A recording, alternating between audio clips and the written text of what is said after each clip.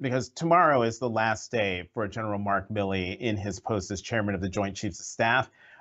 In a posting on a social media platform, Donald Trump said Milley's back-channel communications with the Chinese general was a, quote, treasonous act so egregious that in times gone by, the punishment would have been death.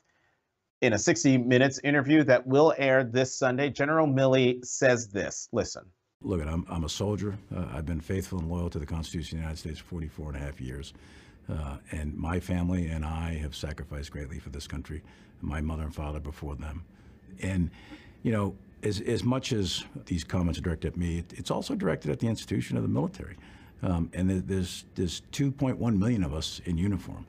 And the American people can take it to the bank that all of us, every single one of us, from private to general, we're loyal to that Constitution and we'll never turn our back on it no matter what. Jason, what do you make of this extraordinary back and forth?